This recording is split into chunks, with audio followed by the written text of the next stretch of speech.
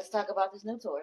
Oh, yeah, your boyfriend can't cook. Yeah, for sure. Yeah, that started during the strike too. Like, I just thought of that because while I was doing the tours as the nigga from Power at the club, you know, when you be getting booked in cities, they don't want you. They kind of frown upon being double booked. Like, let's say I come in, like if I come into, like, let's say I'm in Dallas and I'm hosting a party at a club in Dallas on a Sunday, but I come into Dallas on a Friday. They don't want you to go to another club. They might take a business from the next day. Yeah, they don't. They be like, yeah, nah, bro, you can't get booked at the club that on the other side of town on Friday and then come to ours on Sunday. They gonna want their money back, type thing. Okay. They don't like to. That's what they be like. Don't double book yourself like that.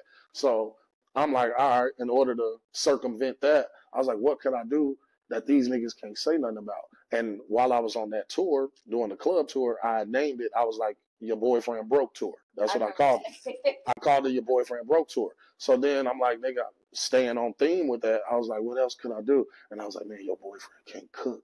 I was like, bro, I'm going to get restaurants to book me the same way a club does, pay me the same amount to go in a restaurant and just cook.